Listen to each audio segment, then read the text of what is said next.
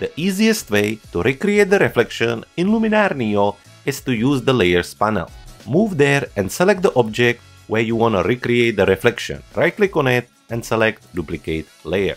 Once the new layer is added to your Layers panel, once again make sure that is selected and then move to the Layer Properties. Here, navigate towards the Flip section and select the Flip Vertical.